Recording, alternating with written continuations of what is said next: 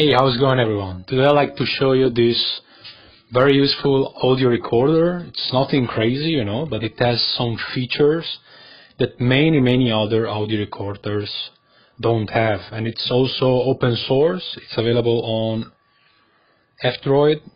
It's simply called, not this one, audio recorder. There it is. Okay. And the main difference, which for me is fundamental, like I show you the default audio recorder, which is here in this my operation system, which is flying. It's based on Android. So basically this is the default one, alright? So you have the record button, the pause, and something else, in here, I don't know, bookmark. I don't know what's that for. Anyway, that's it. You can record and do everything from here super easy, And here you have like all your previous audio recordings and the telephone, etc.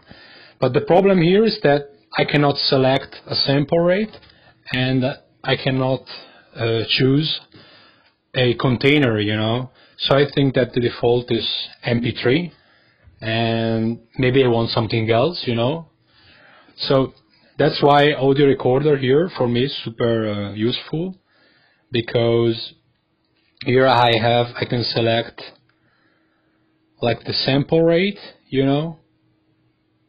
and most important, the encoding, The default is .ogg. Also I can record lossless in FLAC, which not many audio recorders have there to select, And basically that's it. Then you can just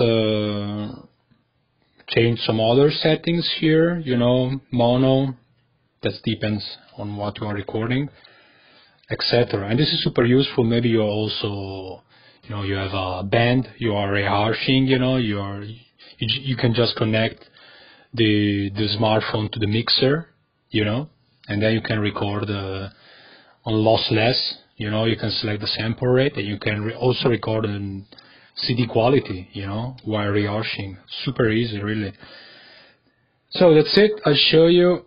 Then when you record, you actually have the wave here, the audio wave.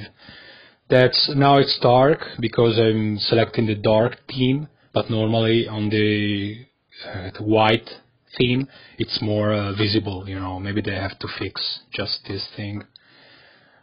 Maybe, I don't know, make it red or something like that, make it blue, so that it's more visible also on the dark theme. Alright, let me cancel it. And by the way, once you saved a file, you can just cancel, modify, rename, etc. Share straight from the app. Alright, that's it. Nothing crazy, just a normal audio recorder, but with many more features that, in my opinion, should be there, Okay, hope it was helpful, and see you in the next time, guys. Bye bye.